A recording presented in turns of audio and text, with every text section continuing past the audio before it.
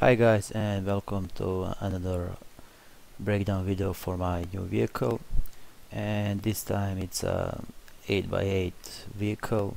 I call it Jackal. It's a light armored vehicle, LAV Jackal.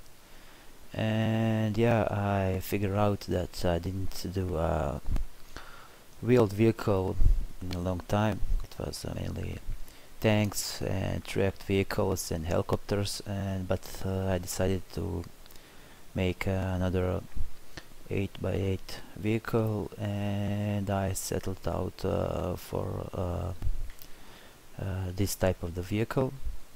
And yeah, like always, let's take it for a spin.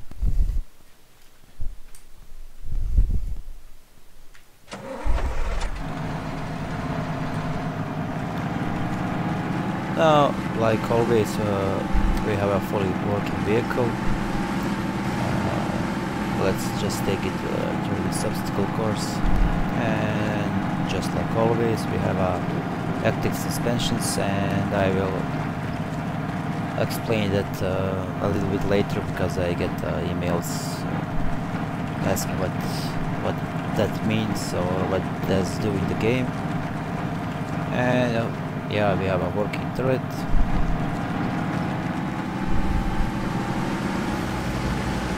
Of course, custom sounds and custom particle effects.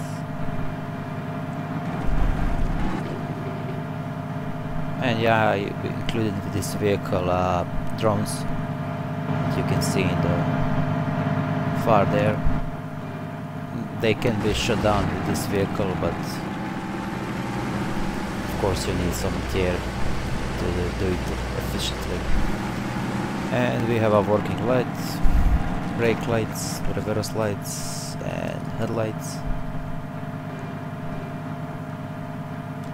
and even indicators.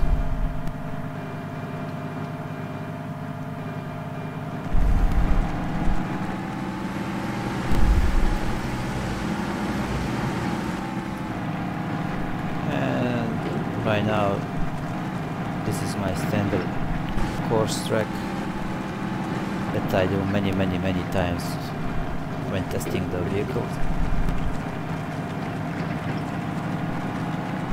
Of course, we have a turbo. This will give you some more power. And now we get here to this firing range. And about the weapons, we have our main 25mm gun.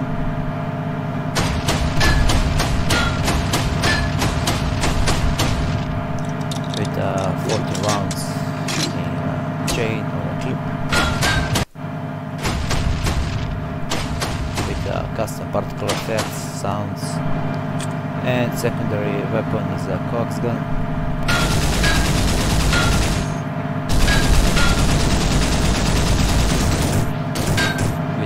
Overheating mechanic, and of course we have a zoom in and zoom out function.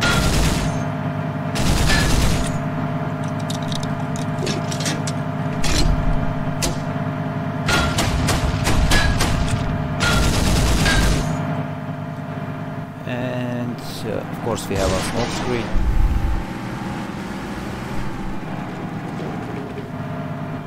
And yeah, this vehicle is fun to drive around. Behaves just like a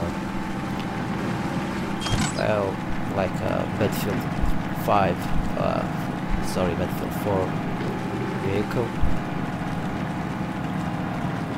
And let's jump out the vehicle for a second. No, let's play simulation to explain active suspension. So sometimes I get an email asking what that do in the game.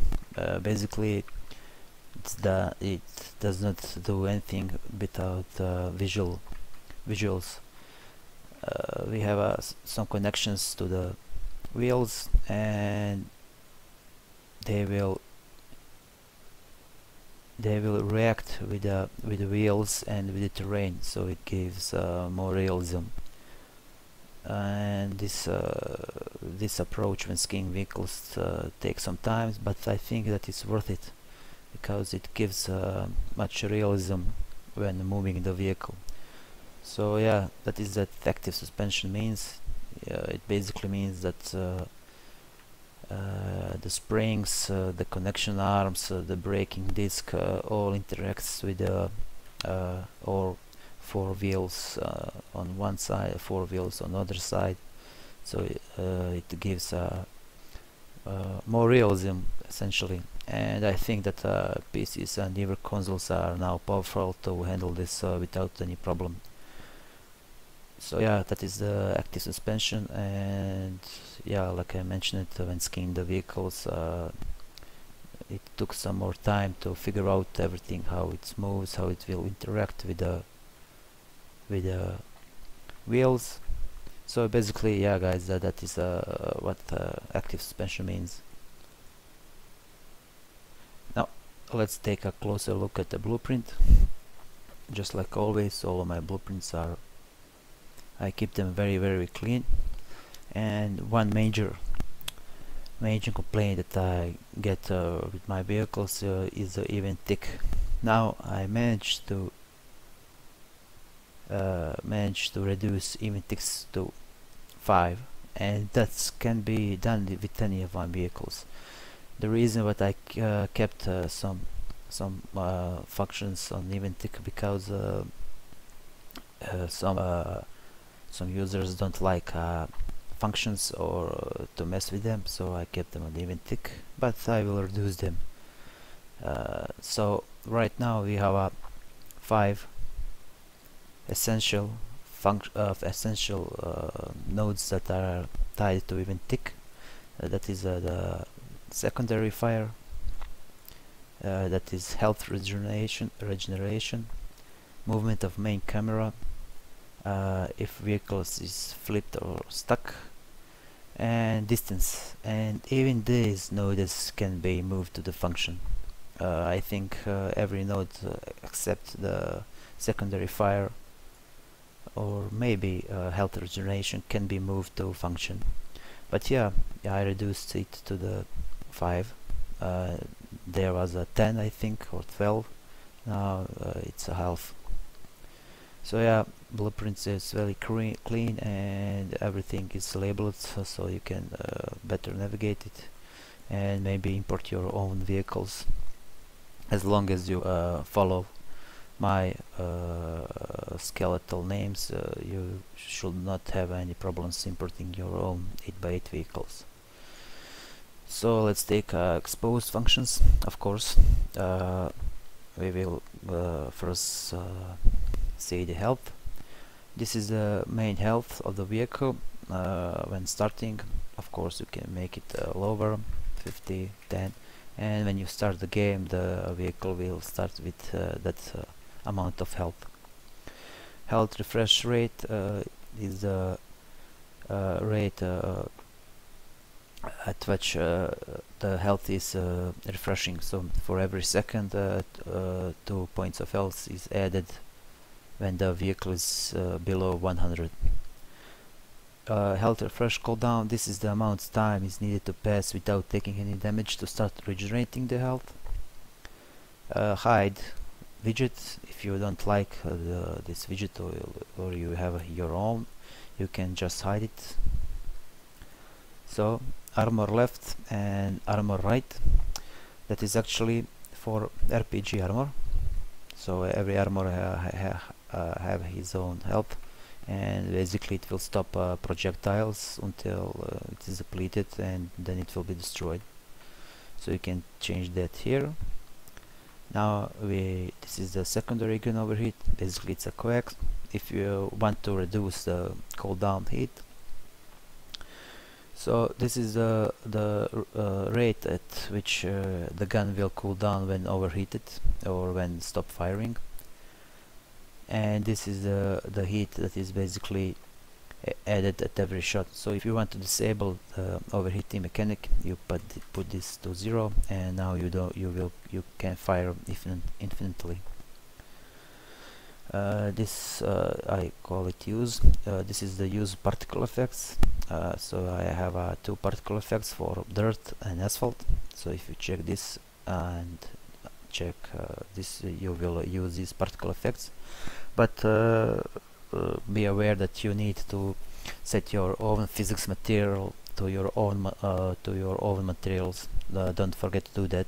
If you don't do that, the basic dirt particle effects will be always firing beneath the wheels. So use RPG armor. This is a cage armor that you can add to the vehicle, and it will protect the vehicle with except the turret. The turret is still vulnerable, and that's maybe giving more gameplay options. Excuse me. Use lights if you want. For example, you have a scene where you want to start a vehicle with lights, maybe cinematic or something like that. You can toggle the lights on and off. And this is the very important character. If you this is very important variable. If you want to start the vehicle with level with this vehicle already possessed. I also get sometimes that I get emails asking how to do it. Basically, if you want a level to start with this vehicle, you need to check this box and scroll down and use auto possess function, and everything will work accordingly.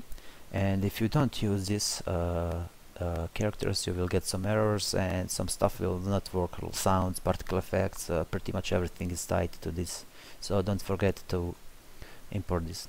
Use free camera. This is, of course, you can use free camera or fixed camera. For a turret you need to use a free camera because you will not rotate the camera with the turret, so of course you want to check this. Use inverted pitch. Self-explanatory. If you check this, the pitch will be inverted. Use boost, and this is the variable.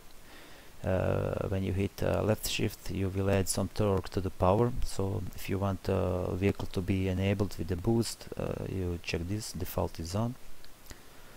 And skins, we have 4 skins for now.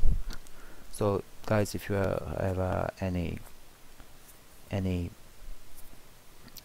ideas for skin or requests, feel free to send it, and I will include it with the next update, because I always want to include more skins with my vehicle, and when I figure out the skin what I want to do, I will do it. But it's so if you have any requests or any ideas for the skin, please send email. But defaults are 4 skins. We have a default woodland skin,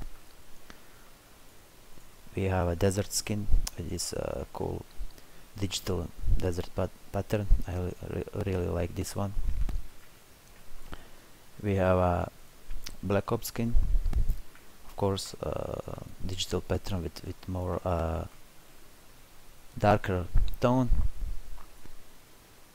And Arctic skin, this is for the maybe snow maps or Arctic environments.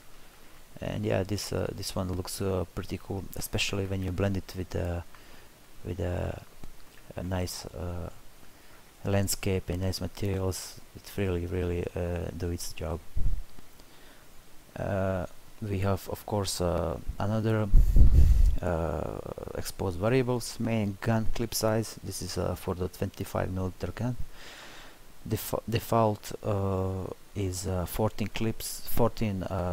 bullets or shells in a chain or a clip, but you can increase that or decrease to any number. So maybe you can put it, I don't know, 100, 50, 1000 or 5. So that means when this in clip you have a 14 bullets, so when the 14 bullets out you need to reload. Main gun reload time, this variable controls when you hit a reload button how the time, how long it took to reload the gun. Default is 4 seconds, and that is the maximum, because the sound that I use with this or with all of my reloading APCs, I want to use the same sound, because I want to engrave in the mind of the players or users when they reload the gun, that is a visual and audio cue that the gun is reloading, and I don't want to use many different sounds. So the default value is 4 seconds, and I think that is a pretty long reload time, and you can put it to 2 seconds, 1 second, 0 seconds. You are reload instantly, so you have more control about that. Countermeasures time, this is the time that when you fire up the smoke, 15 seconds is needed to smoke to be replenished. Of course you can lower that to 2, 1, 0, and you can fire smoke infinitely. So yeah, you can control that amount. Turret zoom amount is basically the turret zoom. Default is 60, and be aware, if you want more zoom, let's just explain that quickly. So this is yeah, let's target this one drone. This is the 60 zoom in, and yeah, we have our hit markers. So if you want to zoom in more, you type a lower value. For example, default is 60, and you type 30, and now you have a much more zoom. Yeah, this drone can be shut down, but it really needs some anti-air to do it efficiently.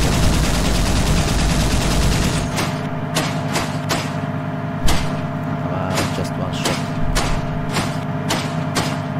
and this is why you need some anti-air.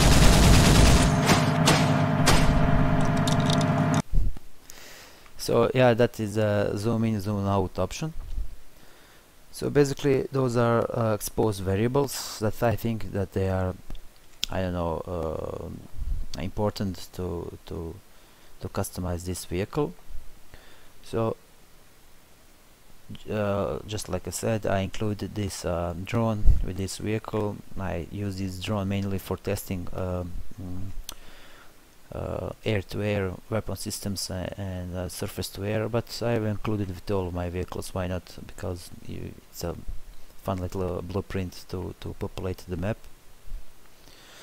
So yeah guys, I hope that you enjoy this real short version of breakdown. Of course, you will always have a demo version for download and playing around if you want to use it in your map or a project. So I thank you, all of you guys, for your support, and if you have any questions, any requests, or I don't know, if you found, especially if you find any errors with this vehicle or of my vehicle, please send an email and I will try to correct that. One thing that I didn't mention, and I will put that in the link, is integration with your custom characters, but you will find that in the separate video, because it's the same for all my vehicles.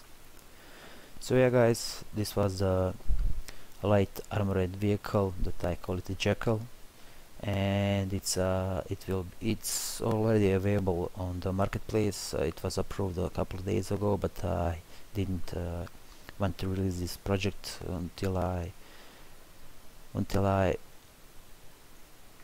essentially made this video.